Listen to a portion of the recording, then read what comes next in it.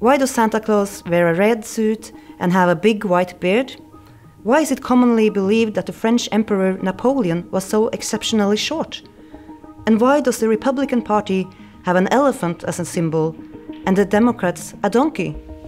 All these questions and many more are being answered in my book, Political Cartoons from Cave Paintings to Charlie Hebdo.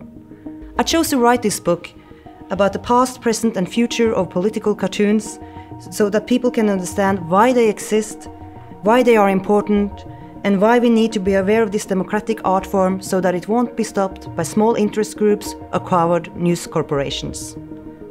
I talked to important voices in the field today, among them Flemming Rose, the Danish editor who published the Mohammed cartoons back in 2005, and Charlie Hebdo editor Riss, who was there at the attack in 2015 and was survived by playing dead.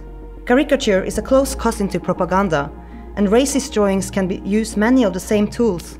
Therefore, I also examine anti-Semitic and racist cartoons and show how they have been used to spread racist ideas. In conclusion, I argue that visual satire is as important today as ever because it forces us to think, what does this drawing try to tell me? And even more importantly, what do I think of this topic? At its best, visual satire makes us think and laugh at the same time, and that's no small feat.